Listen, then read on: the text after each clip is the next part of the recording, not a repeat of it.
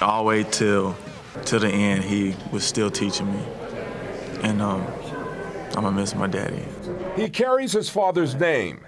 Now Aaron Pryor Jr. will preserve the legacy of his famous dad, who was considered the greatest junior welterweight. To this day, he still is the greatest amateur fighter and the greatest professional fighter that's ever came from this city.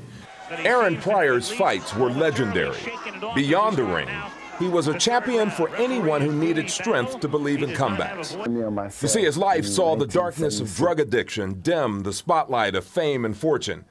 But he gave his life to God and would become a deacon in his church. I think that's the most inspiring thing for our family is I was there for the bad and the good, and it was amazing. To me, it was more amazing his comeback than his career, because that really, his comeback showed his true strength.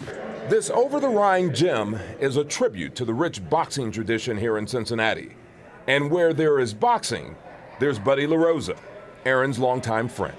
The only other person I would put in the class with Aaron is a baseball player. His name's Pete Rose. You put Pete Rose on the diamond of baseball, he knew what was going on all over. Aaron was that way when you put him in the ring.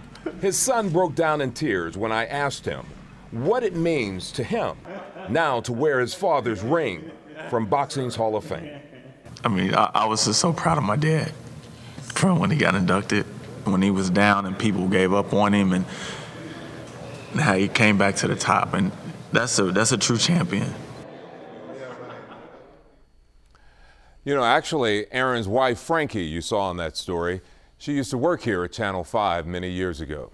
I'm told funeral services will be private. A public celebration of his life will be held in the near future. Mike?